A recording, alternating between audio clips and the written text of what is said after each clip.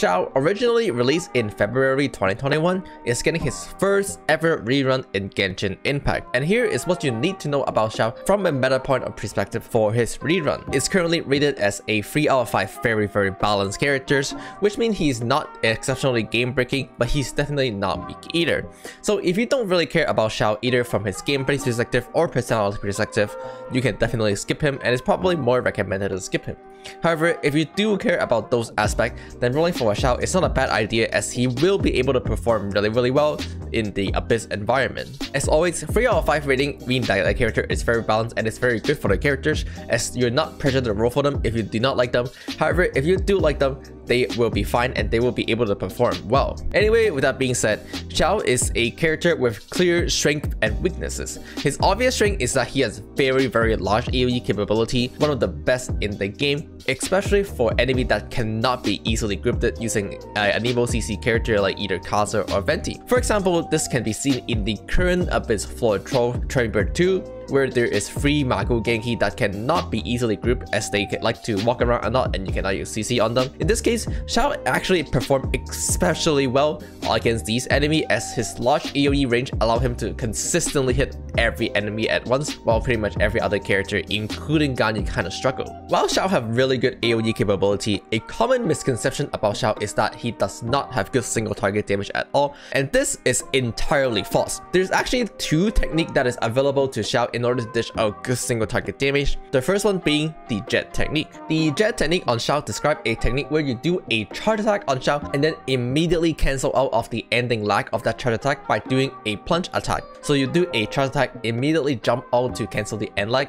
and then follow it with a low plunge. Repeating this actually gives you a fairly good amount of single target damage. However, there's more than that. Xiao plunge attack have a further modifier known as the plunge damage modifier, and also known as collision plunge or bonking. When you directly collide with a enemy during a Xiao plunge in the middle of the air, you will be able to do a additional instance worth of damage, which is what the plunge modifier do, and it does exactly half of the low plunge damage, which basically means you 1.5 times the amount of low plunge damage that you do.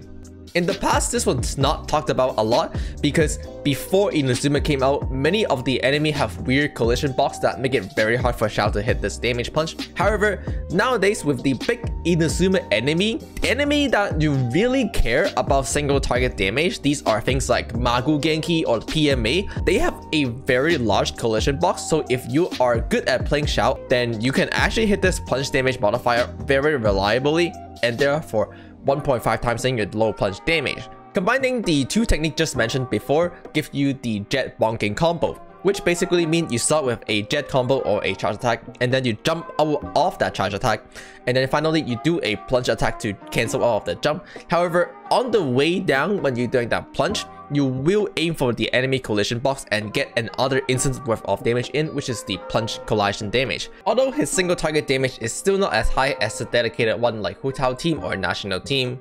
In total, this gives you a lot of extra damage and lets you get a lot of single target damage on Xiao. So if you know how to properly play Xiao, you can actually get a great amount of single target damage, and the rumor that he does not have good single target damage at all is completely false. Now currently, Xiao does not have a 4-set dedicated artifact made for him. However, in my personal opinion, this is actually a upside instead of a negative thing. Xiao really appreciate attack percent a lot, as his elemental burst give you a bunch of damage percent. That means that Xiao use attack percent better than a lot of the other characters. The 2 Gladiator Shimenara set will allow you to get 36% attack percent in total, which is actually really good for Xiao. In fact, I suspect that if Xiao ever get a 4-set artifact set, it's not going to be a significantly or meaningful enough improvement over the 2 Gladiator 2 Shimenara anyway. So basically what I'm trying to say is this artifact set is actually really good for Xiao already, and it's not really going to get much better. But the really great thing about this artifact set is that it's so easy to farm compared to almost any other artifact in the game, because you don't really farm for either of this. The Gladiator you just casually get when you're doing bosses, and this Shimenara you casually get when you're doing the album domain, which is one of the best domain in the game that you should really be doing. Since Xiao not only uses a 2+2 set instead of a 4 set, he also used 2 extremely easy to acquire set. This means it's much easier to obtain better artifact on your Xiao compared to many other characters. In fact, Xiao is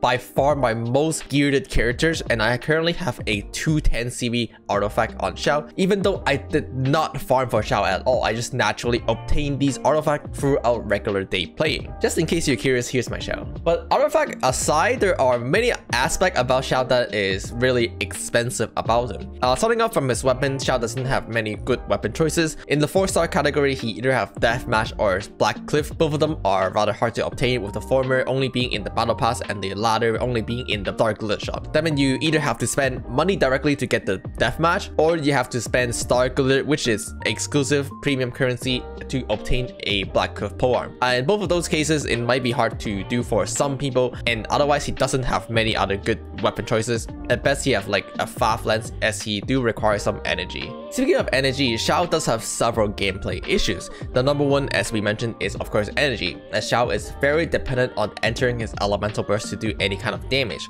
That means that Xiao have a small to a medium amount of energy requirement, because any time that you don't satisfy the energy requirement, your damage will drop significantly. Although a good rotation Xiao or a well-built Xiao shouldn't run into too much energy problem, in any time that you do happen to run into energy problem, your damage will drop by a significant amount. The second gameplay issues with Xiao is that he is rather squishy. Now, during Xiao elemental burst, he will drain a current percent amount of your HP every single second. This is actually not that big of a deal, as it drains current HP percent, not max HP percent. That means the lower HP you have, the less it drains, and therefore the more you are able to survive.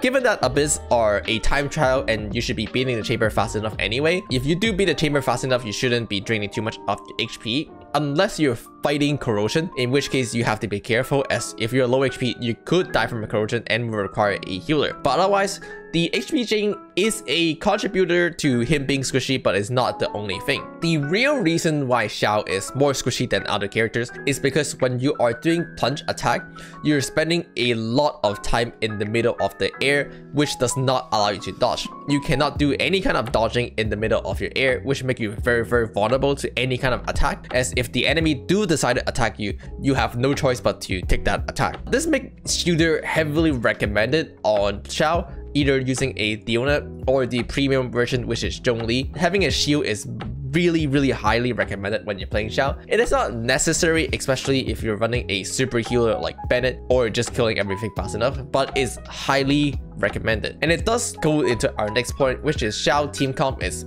really restrictive. Xiao team comp is a little bit restrictive at the current moment, with the best version of the Xiao team being Xiao, followed by and then Jin, Zhongli, and Albedo in those exact order with no replacement. And Jin generate less anemo energy, which further contribute to the energy requirement that you need on Xiao. It's possible to replace Jin with Sucrose, as mentioned before, and this does generate you more energy, but then you miss out on a healer, and you still need the Zhongli and Albedo. One of the primary reasons of this is because Xiao doesn't work with many support in the game because of the way his playstyle is. For example, Xiao doesn't really work with character like Xingqiu or Beidou, because Xiao does not normal attack a lot, and he said he just used punch attack, and there is not a lot of character that synergize well with punch attack, as he's the only character who does it in the game. While it's possible to draft a more free-to-play version of a Xiao team using Xiao, Sucrose, Fischl, and then Diona, with Diona being your healer and your shielder, it does mean that in order to draft a higher-end premium Xiao team, you will require more expensive 5-star unit, as mentioned before, where compared to other characters, they can get away with 4-star unit. For example, like Xiao or RERUN can simply get away with Xingqiu, Bennett, and then Changli as their powerful team. Because Xiao doesn't work with that many support, the majority damage dealt in a Xiao team is gonna fall onto Xiao. That means Xiao have the responsibility to hyper carry his team, and that make investing to him a little bit more expensive, as you want to hyper invest into him a little bit more. Previously, we talked about how artifact is cheap, but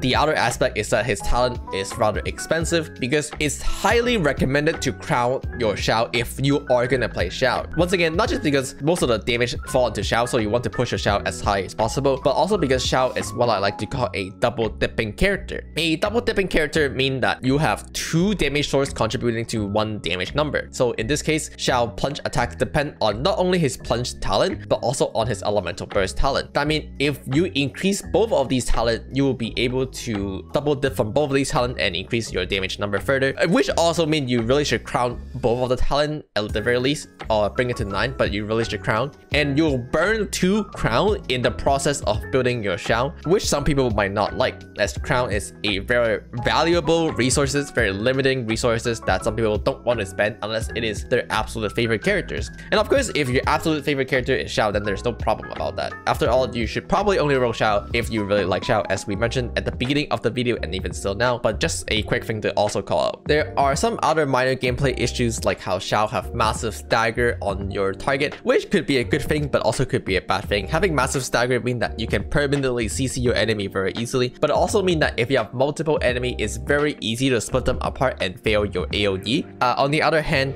there is certain enemy that is just not very favorable for Xiao, as Xiao cannot use Anemo support that well. Since Xiao does Anemo damage and currently there's no Anemo shredder outside of the expensive option like GNC4, and you don't get the VV available to you, that means Xiao does kind of lack in damage when you are fighting enemy with high elemental resistance, for example like the current wolf in the abyss. Not to mention that the wolf teleport around and make it very hard for Xiao to hit. So Xiao do have some trouble facing certain enemy, but to be honest, every single characters have certain counter against certain enemies, so I don't think that's a huge point to deduct on Xiao. But overall, Xiao does do very competitive in terms of DPS. He's pretty much in line with most of the other meta characters. I think Xiao is one of the most balanced character in Genshin, have clear strength and weaknesses. I think the other most balanced character is Ito, and I honestly think both Xiao and Ito are very balanced with clear strengths and weakness and are very in line with other meta characters, which again is a great thing. That means that you can roll for them if you like and they will not disappoint you, but if you don't like them, then you can just skip. You don't feel the pressure of, oh, I'm missing out on the super OP characters when they're not. That being said, if you're rolling for Xiao, good luck on your roll. Hopefully I'll see you all next time as well, so let me know what you think, and don't forget to like, comment and subscribe,